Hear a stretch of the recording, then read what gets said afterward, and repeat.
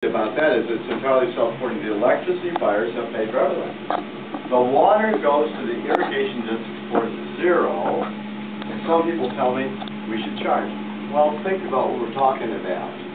Irrigation districts put in for nothing. They have to charge a little bit to the farmers who have to pay for distribution, etc. But that's really a pittance. And what it's used for is to grow food.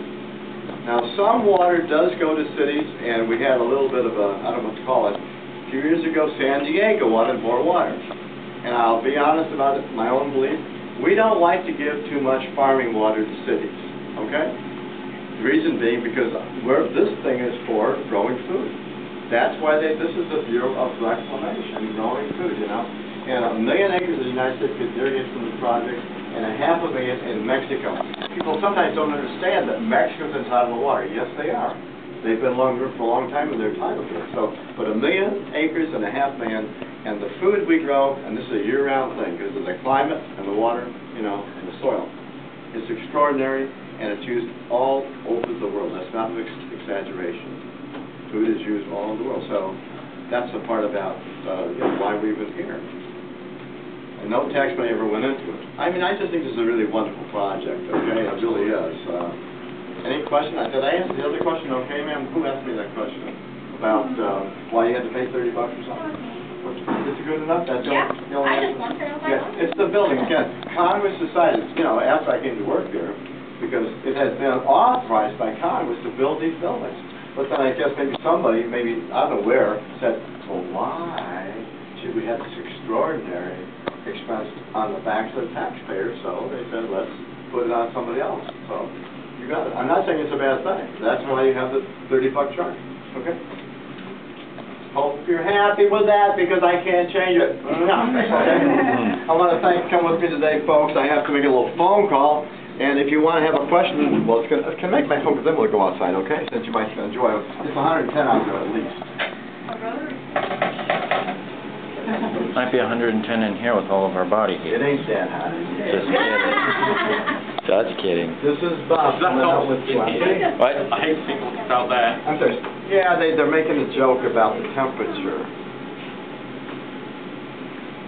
Thank you. Bye. You have to fair warn them we're coming? I'll say, hold on a second. You heard the laugh. He said, what's all that laughter about? Well, somebody made a joke about the weather, and what we have to do is I have to account for every one of you. If I don't, that's why I was so worried early. We only had 19. Where was that? Who was? Yeah. This guy. Oh, yeah. Well, we found him, right? You don't want to be out loose in this place. Where is this person? Same deal. They want to make sure that everybody comes out, right? You're all with me, right? Y'all? Yeah. Well, hope so. Anyway, I want to come with me today, folks. I hope you enjoyed this. To me, it's definitely a pleasure to be here. I just enjoy doing this stuff. It's an extraordinary place, and I mean that honestly. What was accomplished here was just amazing. They changed the U.S. They changed the world. Yep. We're talking about all these people. Thanks for coming. Let's come out. Hot. A little bit hot.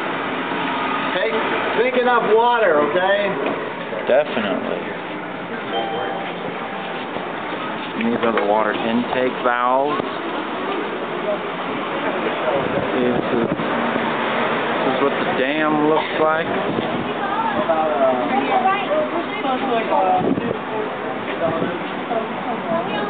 Colorado River.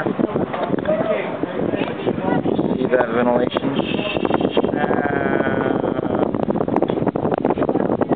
I don't think you can see it in this video, but we were about right there. And there was the power plant we were in.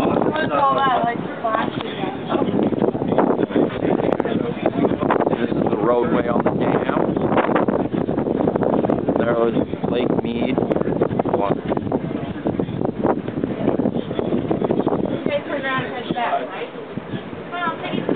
And there was that first video. Memorial Breeze. 70 feet per second, 38 miles per hour. After it exits the turbines, the water